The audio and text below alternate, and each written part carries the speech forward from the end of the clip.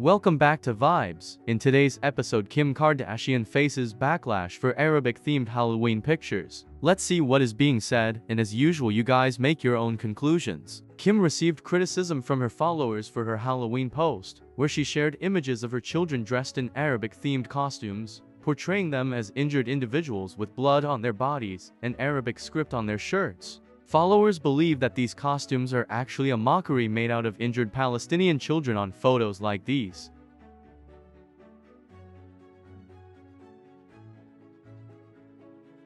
Hagar said, "Kim is the most racist and ignorant woman. She is mocking that is happening in Palestine right now and mocking the deaths of innocent children, the most disgusting woman ever." Ayla Hamdan commented, "So Kim Kardashian thought it's fun and playful to dress kids in this Halloween outfit, injured boys. Blood everywhere, clothes with Arabic on them, shredded shirts," after she shared that she fully supports Israeli actions towards Palestinians.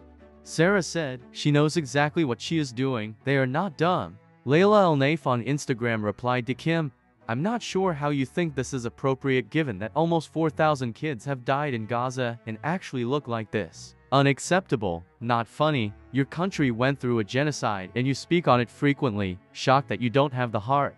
However, the backlash against Kardashian this Halloween extends beyond just her costume choices. On Sunday, she shared a reel showcasing the Halloween decorations adorning her home, featuring eerie skulls and dismembered body parts, with the caption "Halloween Decor 2023. This strong commitment to the spooky season hasn't been well received, with detractors labeling Kim and her lavish decorations as out of touch with reality and a disturbing display of wealth. The decorations also sparked references to the Israel-Palestine conflict, critics denouncing the elaborate Halloween decor as a wasteful expenditure that could have been put to better use and urging Kim to read the room.